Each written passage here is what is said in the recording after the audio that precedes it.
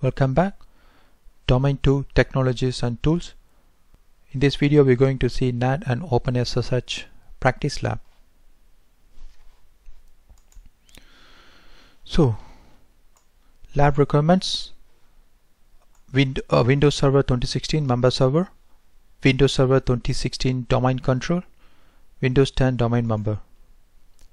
Task for the lab: installing NAT Firewall, installing OpenSSH.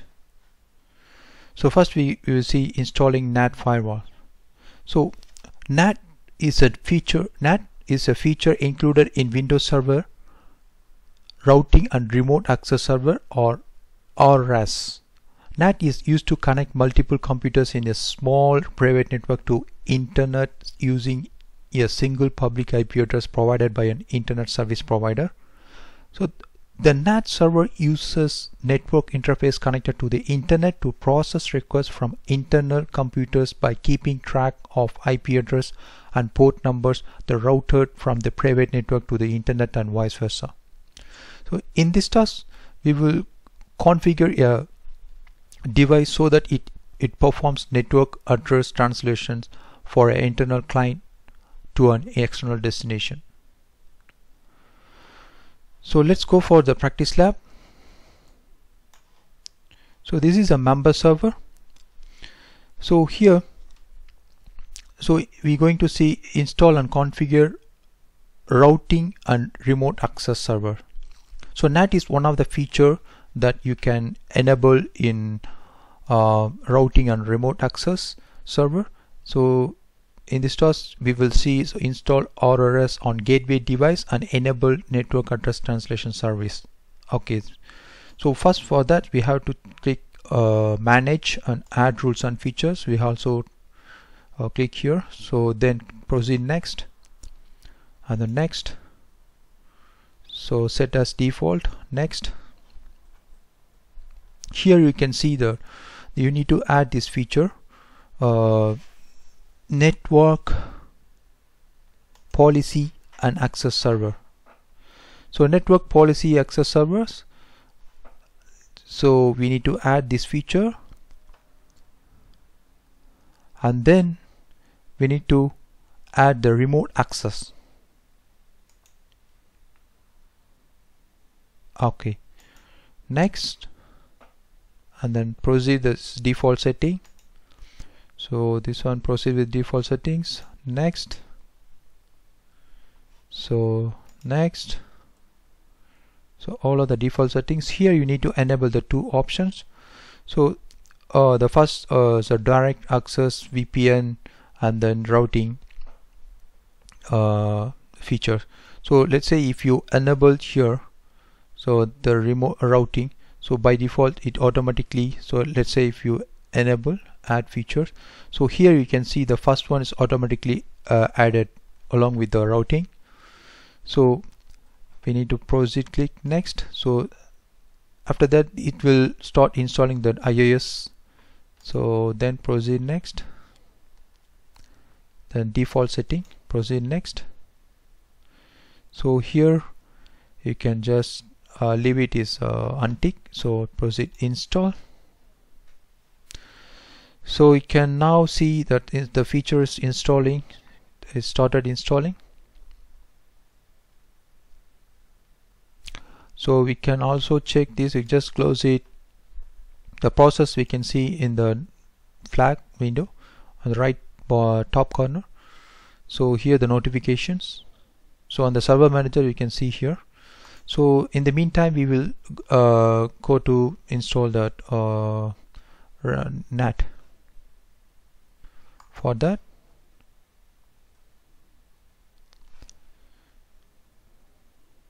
so we will now going to configure and enable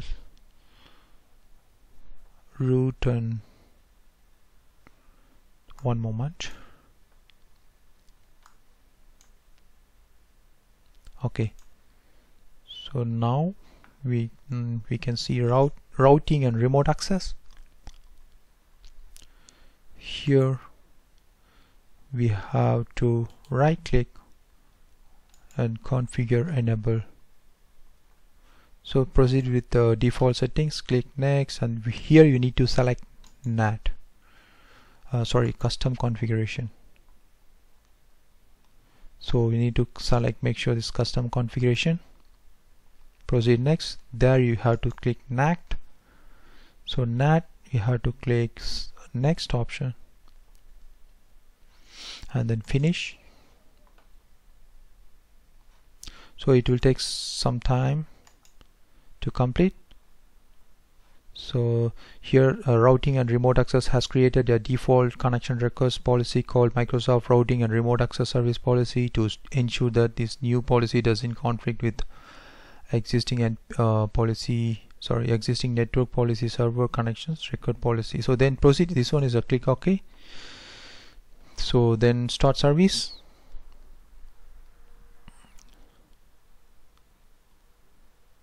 So it's completing initialization. So we have done now. So just proceed, click finish button. So you will now see that you can just expand the member servers that the one recently added. So here you can expand the IP version 4. The IP version 4, you can see the NAT. Right click on the NAT.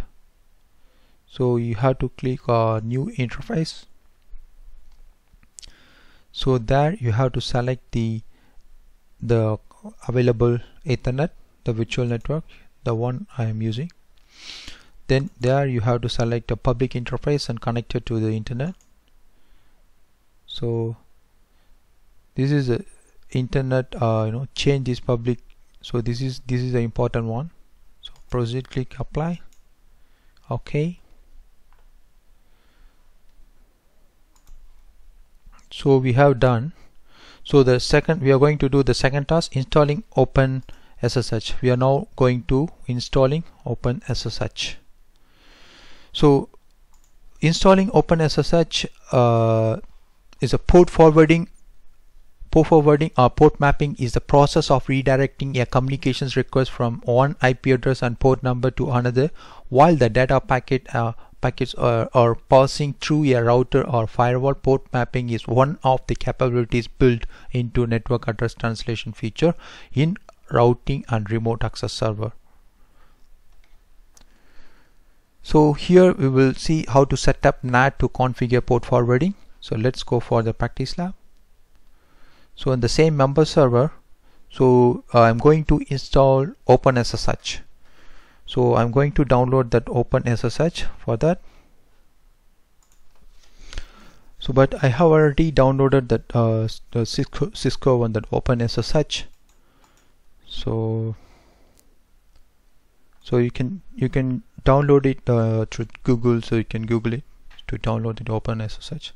So I'm going to extract here.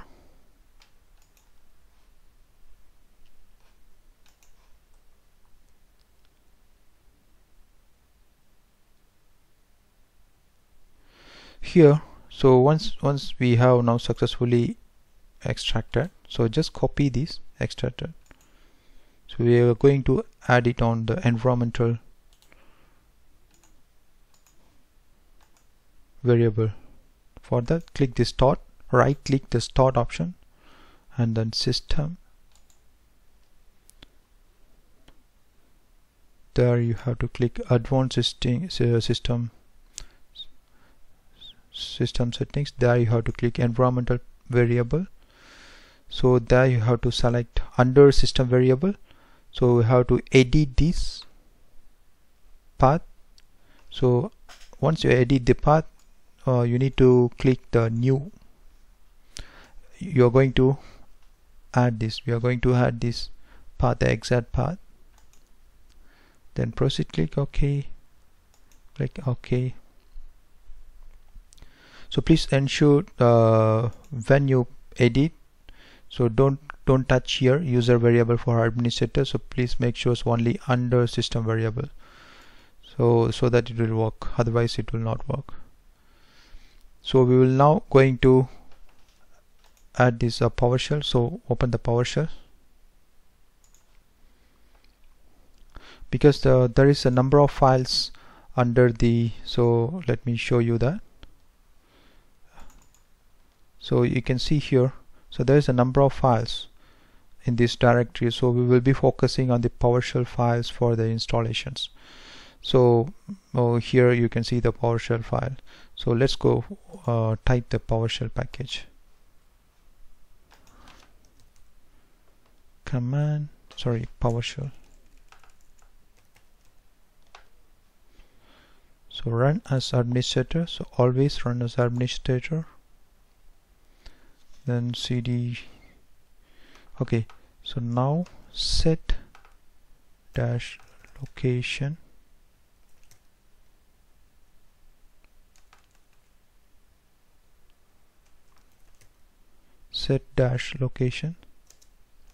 This is a case sensitive, so please make sure. So when you enter, so paste the same page that we copied earlier. So press enter.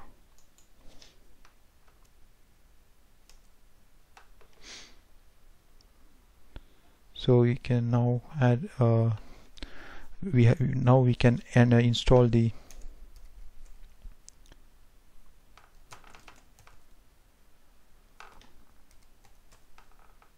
PS1 SSH.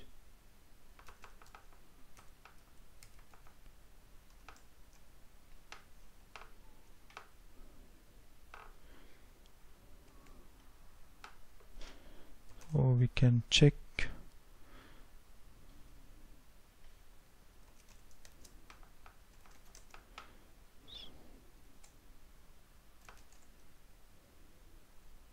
Okay, so now because we are in the not the correct folder, so we are right now we are in the correct folder, so we are going to install the SSH PS1. Okay, done. So we can now see that SSH is successfully installed. So we are now going to enter this SSH. We're going to install this ssh-keygen.exe. This is a case sensitive, please make sure this -A. So this is done successfully. You can see the generated new host RSA. So this command is done successfully. So we are now going to close these. So now we can start the services. Just close all the command, so all the window. Okay, now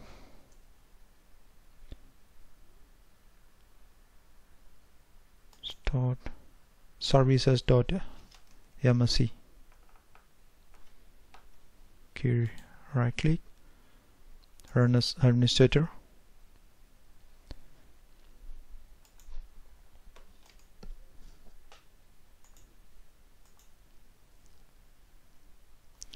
So the service and the service window, so we can now open services. So click the SSHD, the one we have installed. So here the SSHD is the service is running. So right click, properties, on general tab, change the startup. You can see from manual to automatic.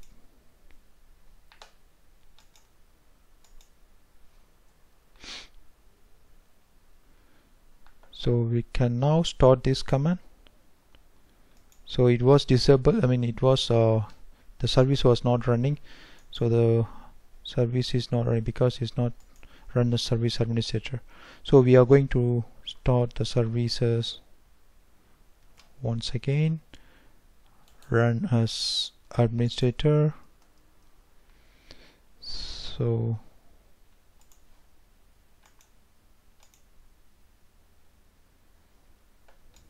we are going to try this one more time. sorry. So because the access denied, we need to add the local account. This is a local account, so we need to make sure system local account, apply OK. So now we have to start. So the service, so okay, you can see here the service is running. So we can now close the service window. Now we can right click on the start control panel. So we can now go to the control panel, systems and security. So on the Windows firewall. So on the Windows firewalls, we can see that advanced settings. So here you can see that left side inbound rules from the action panels. So you need here we have to select the new rule. How do we connect the new rule? Here.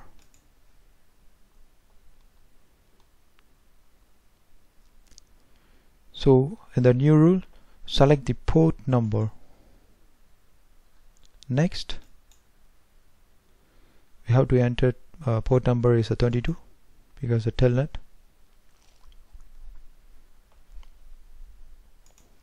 Sorry, SSH port number.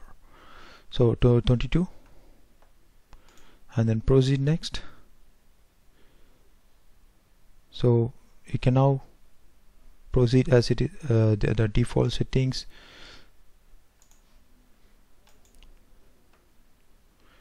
And then we can now uncheck the private and public. So leaving only domain is then firewall. So apply. So we can name this as SSHD. So this one is leave it blank and finish. So we can now close this firewall. So this is done, successfully installed. So we have to verify this connection now. We have to verify SSH connectivity. How can we verify this? For that we need a Windows workstation. So I'm going to connect that Windows 10 now. Okay, this is a Windows 10 machine. Okay, so now so here we are going to confirm, you have to confirm that telnet service is running here. For that, so I have the tools, monitoring tools. So here, so I have already the network monitoring tools.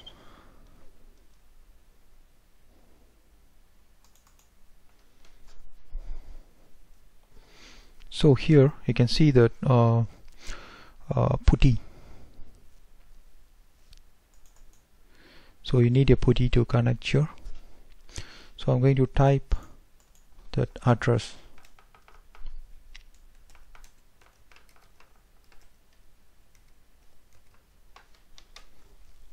So the port 22. So we are now verifying the connection. So click SSH. Yeah, this is SSH. So going to connect, open.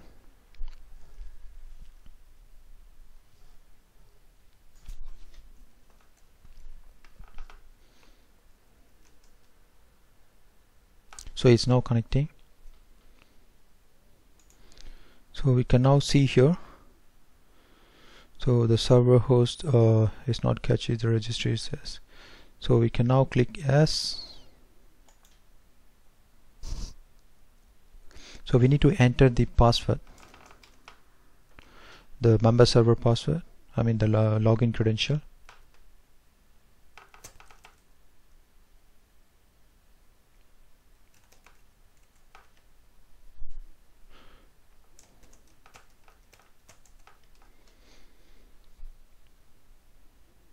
So it's connecting that member server. So we can now see successfully connected that member server from Windows workstation, I mean the Windows member server. So the domain member server is connected, so we can now type this command. So make sure.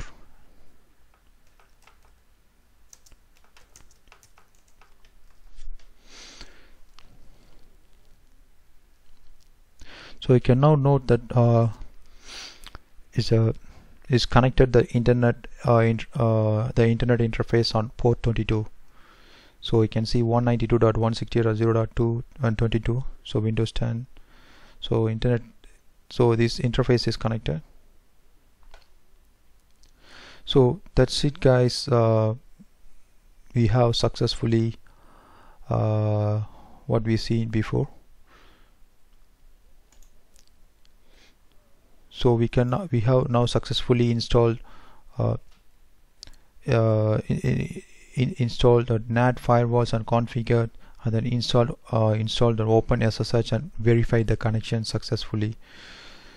So you can try this on your test machine. So you can create your own test machines. You can play around with this. So that's it, guys, for this video. So we will see more videos on labs and later on videos. Please subscribe my channel, press the bell button, share the video if you like. Thank you. Bye bye.